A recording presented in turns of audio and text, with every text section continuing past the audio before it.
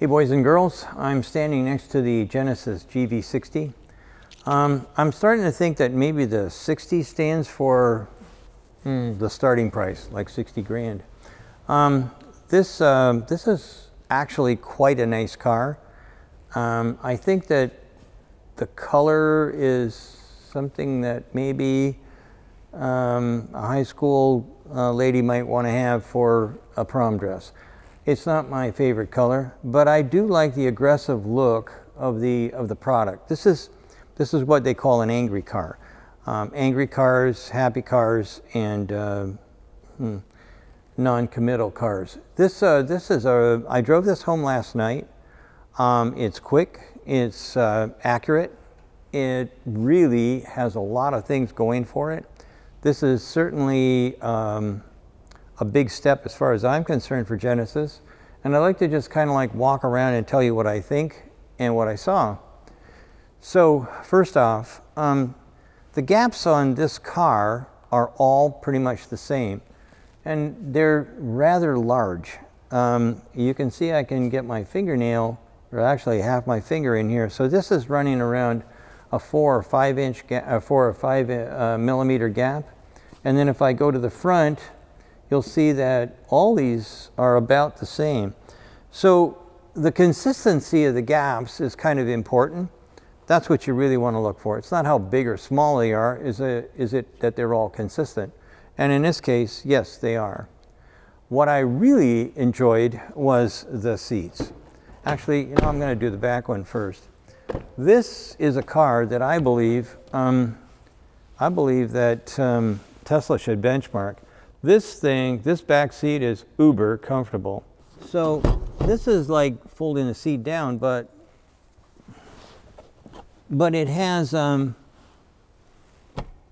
that position, and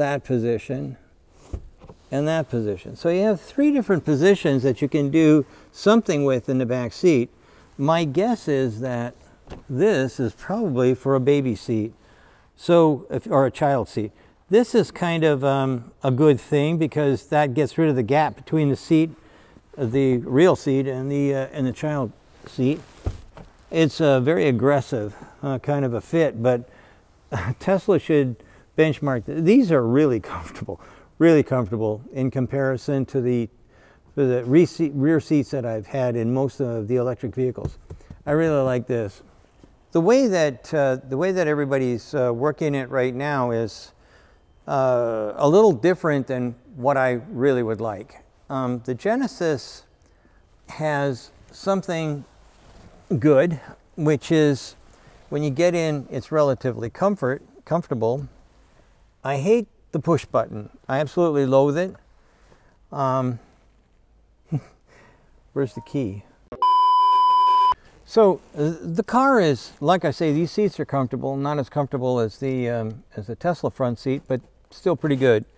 But look at the size of this key fob, and it's got like 4 different things that you can do on this side, and then 4 more over here. Why don't you just have it on your phone, and when you come in, it unlocks and it gets ready for you. I had a heck of a time trying to figure out how to lock this thing because I keep forgetting that, oh yeah, there's a push button. And I absolutely hate these. This is a remnant from the past that needs to go. But when you push it here, all of a sudden everything starts moving to where I left it, which is kind of a good idea. I like that part. What I really liked, as far as controls and whatnot is concerned, is these paddles right here. So what this does is it increases, if I press that paddle, it increases to max. So that's giving me how much regen am I getting. If I press this pedal, it drops the amount of regen. And so consequently, you're getting closer and closer to no regeneration. And some people are like that. That's not me. I like as much one pedal driving as I can get. The thing I do not, and by the way, I love the interior. This interior is really well done. Unfortunately, it's spoiled by all of these gizmachis that they've got on here. I've got 1, 2, 3, 4, 5, 6. 6 buttons over here, plus the paddle, and plus the, whatever this is called, drive mode. I like the boost. I didn't get a chance to really use it as much as I would have liked to, but I think that this is going to drop me into sport mode when I've got some moron in front of me that doesn't want to move quickly. I like that. This could go away. I think the steering wheel would look a lot better if you had just that going on. The other thing too is the dial here. Okay, I can use the dial, but why don't I just use my finger to move it? So everything has a double dip, as it were. This is the radio controls. I couldn't figure out how to do it. I kept trying to find it on the map, but at the end of the day, I mean, really and truly, what you want to do is make it so that it's intuitive to the customer, and make it so that, hey, I don't need to see this because it's right there. I don't need to have this because it's right here. It's right there. I mean, we really need to start looking at how many things do we need, and the reason for that is real simple. So 5, 10, 15, 20, 25, 30, 35, 40, 45, 50, 55, 60. So we've got about 60 bucks worth of stuff right here that I don't need or want.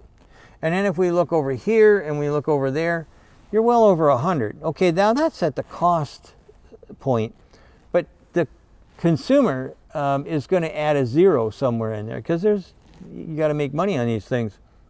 So now you're looking at about 600 bucks.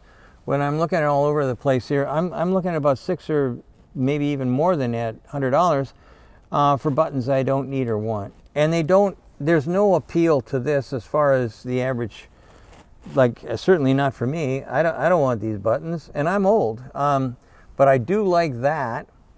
And if this was like this, I'd keep that. And I do like these buttons here, or these paddles here.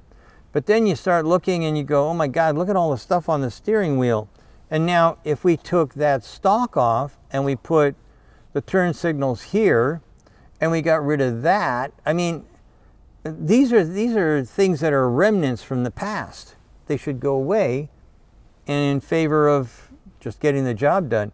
Now I know, I can't remember how I did it before. It was up here somewhere, but here it is right here. This button, maybe you keep one button. Maybe like Tesla has a little wheel and you can get volume in a button. This is for talking.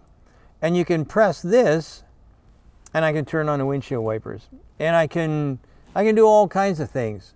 So that means that this button I can talk to, and it gives me everything that's up there probably. I never got a chance to try everything because I only had it for a short period of time yesterday and last night. But I mean, apart from the fact that I don't like all the clutter on here, this is a nice car. I'm really impressed. I can remember when Genesis was first started, and it had an awful lot of problems. But now they are definitely a force to be reckoned with in the EV world. And now that we're, for those who are counting, we're at about 19% worldwide implementation of electric vehicles. These guys are going to do remarkably well. And I feel sorry for those who are still sitting there behind the times. By the way, I will tell you, driving this is a breeze. I mean it sincerely. I absolutely adored the driving characteristics. I took this down a washboard road. I have a dirt road that's near us, and I took it down that, and I was really impressed and happy with the way that the car sucked up the vibration and whatnot. It's a very nice car, but for 70,000, 60, 70,000, I guess it's you're kind of expecting that kind of stuff. Anyways, my recommendation on this is pretty high, except I don't want to see all the clutter. I get rid of that. So Genesis, good job. Thank you so much.